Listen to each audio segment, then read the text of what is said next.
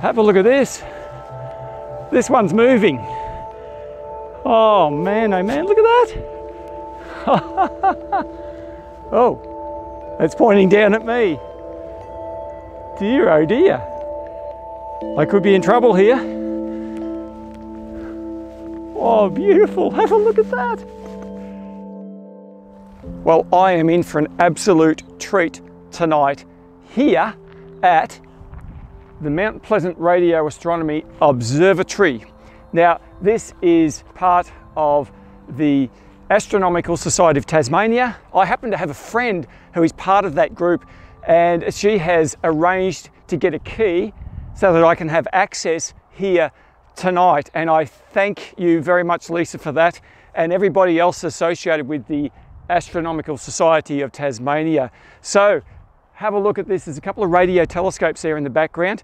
Now, at the moment, I don't want to go in until I've got someone here to let me in, but the gate's open. Look at that.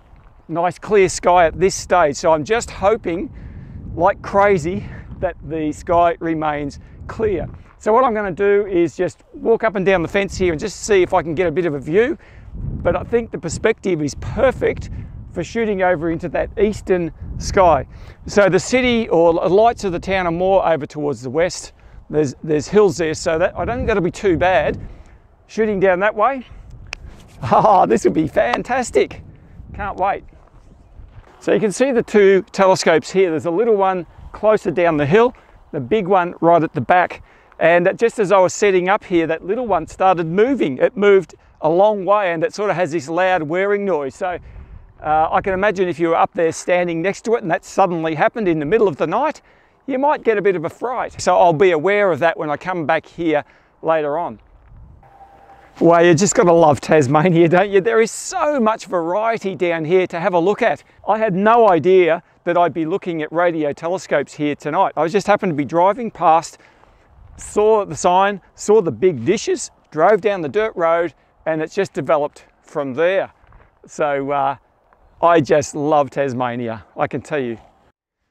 All right, well, I don't think there's too much more I can do now, so I'm just going to wait until later on, closer to dark, when I come back here and start shooting this amazing location. So I'll see you back here later.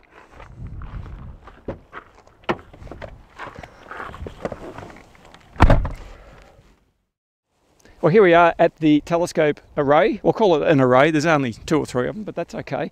And Lisa is here with me. Lisa has very kindly helped me to get access to this place. Lisa, thank you. Oh, it's a pleasure.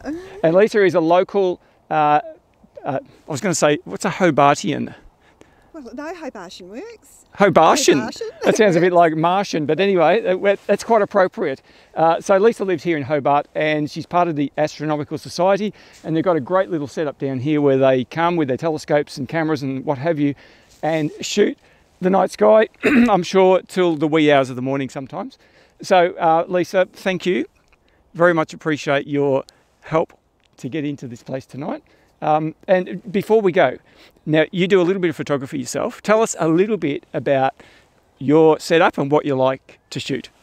I'm mainly focusing on deep skies, so at the moment I'm particularly interested in galaxies. Yep. So I'm using a Celestron Edge Schmidt-Cassegrain telescope, so it's got a 1400 focal length. That's with a reducer on it. Yep, good. With an equatorial mount to account for the rotation of the Earth. Mm-hmm. And I'm actually using a cooled Astro camera, the ZWO-ASI 533, quite a mouthful. Yeah, it is. But I've also got a little wide field setup as well. Yep. Yeah, just particularly interested for the winter, focusing on galaxies. Good. And you do a bit of nightscape photography. You say you're a Nikon Z shooter. Yes. Yeah, I've good. got the Z6 II. Yes. Absolutely love it. Yeah, it's good, isn't it? Yeah. Yeah. It's a great camera. Well, that's what I'll be shooting here tonight. And have a look at that sky. It is absolutely amazing. One thing I can tell you about weather forecasting, it's never 100% right. I mean, it was saying there was about 40–50% cloud cover.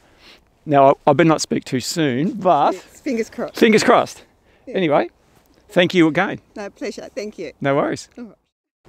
Okay, well, here I am outside the fence, looking fantastic in the background. The guys who are operating the telescope are just leaving, so that's what you can see. The red glow there is partly the taillights of the car.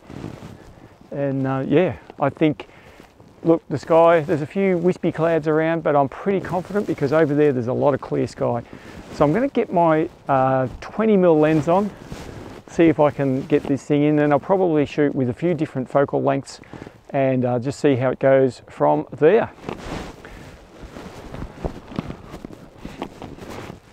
All right, so you can see here I've set my camera up. I've got my Z6 Mark II with the 20mm f1.8 lens shooting on a high tripod. So this is pretty high in comparison to what I normally shoot, but I want to try and get over this fence in the foreground here because I can't go inside the fence.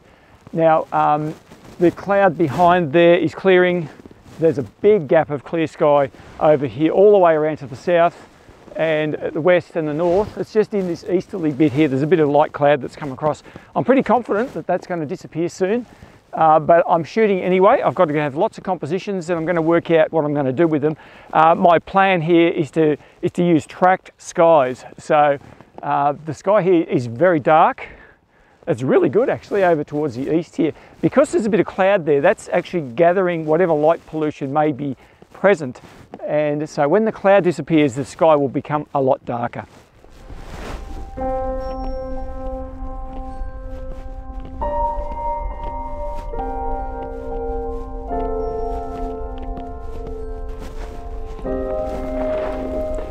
So that's looking out over towards the west, and you can see Orion there setting over the hills over there. A few houses down there in the distance, but overall, it's a good spot here. It's elevated, pretty high. There's a lot of hills around, so the horizon changes depending on where you are. But yeah, it's beautiful. It's cold, but not windy, which is the main thing. I was really worried about wind tonight, but so far it's looking absolutely fantastic.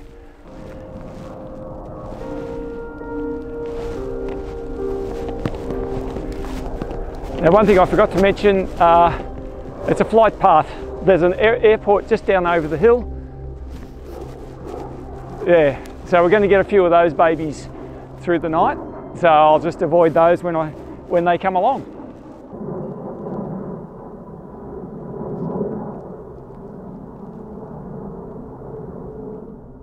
So I'm just finished a pano, so sweeping around from the south right around to the east.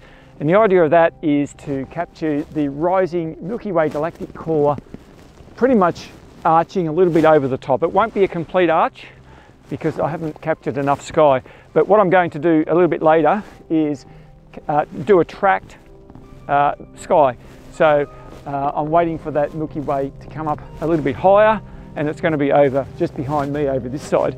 But the actual settings I'm using, because there's a little bit of ambient light around, there's a light on inside the shed over there, and there's a couple of houses down here shining up onto the actual device. So I'm lowered my ISO quite considerably. I'm shooting at f2.8, 15-second shutter speeds at ISO 2500 at this point.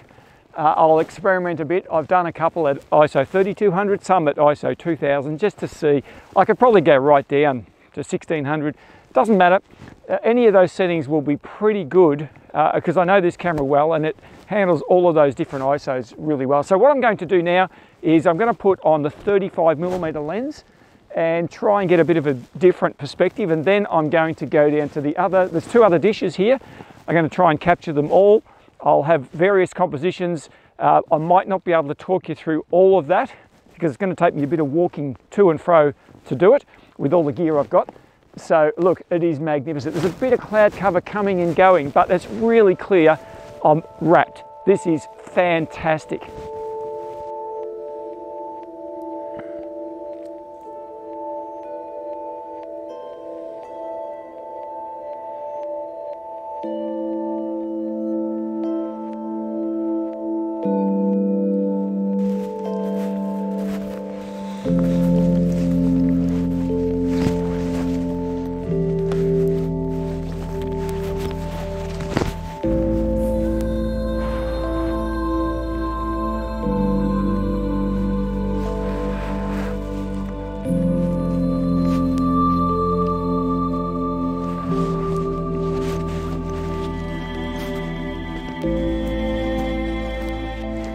So this is the sheep paddock with all the usual suspects that you have to dodge walking around here.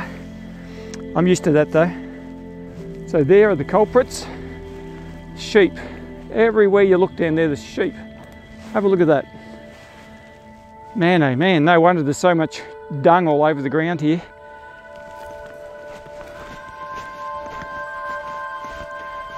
Well, just walking down to that other scope down the back, I found this beautiful lone tree. And if you know me, you know that I cannot resist a good tree. So I have to shoot this. So I'll be shooting this with the 35mm lens in portrait orientation. I'm shooting this 10-second shutter speed. It's just going to be a really simple shot, single foreground. I'll decide later whether I do a background tracked shot for it, but it's 35mm, f 2.8, 10-second shutter speed, ISO 3200. And I'll just put a tiny little bit of light painting in the foreground, just a really little bit, just so I can light this foreground, just a tiny touch, just like that. Well, as you can see, we've got the Hobart Airport directly behind this second telescope down here. There goes a jet right now, heading off somewhere. But have a look at it. Looks pretty good. So I'm going to shoot this one and just see what else I can get in the meantime. Gee, that main scope up there is quite impressive from this back view, looking up behind it, heading towards the west. So, gee, it doesn't matter where you shoot this thing, it looks absolutely amazing. So you've got to be careful where I walk around here. There's logs and sticks everywhere. Have a look at that. Man, oh man, this is fantastic.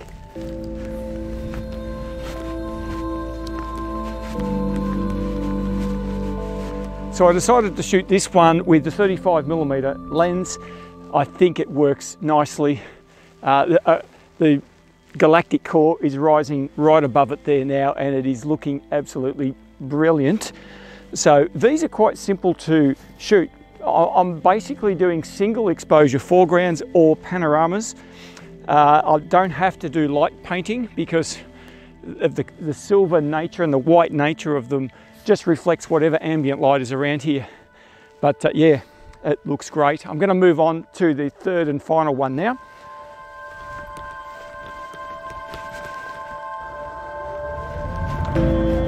Have a look at this. This one's moving. Oh man, look at that. Oh, it's pointing down at me. Dear, oh dear. I could be in trouble here. Oh, beautiful. Have a look at that. Oh, I've got to get this. I'm getting it from different angles.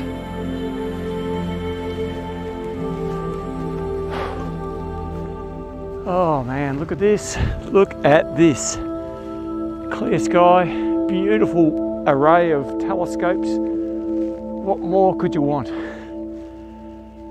Tasmania, you are putting it on tonight. There it goes again. Okay, well, I've got all of those foreground shots, 20mm and 35mm. Now I'm going to get the tracker out. The Milky Way galactic core is beautiful in exactly the right place behind these arrays. I'm going to get that out. It's going to take me ages to set that up, and by the time I get that done, it's going to be late. So what I'll do, I'm just going to wrap this video up right here, and in a moment I'm going to show you all of these images that I shot. So many compositions, so many great angles to shoot these things. So once again, I want to thank the Hobart Astronomical Society, and Lisa in particular, for letting me in here tonight. It's been an absolute blast, and I appreciate all of you guys watching again tonight. My road trip around Tasmania continues. I've got another great composition lined up not far from here, so I'll see you in the next one. You have a fantastic week. See you later.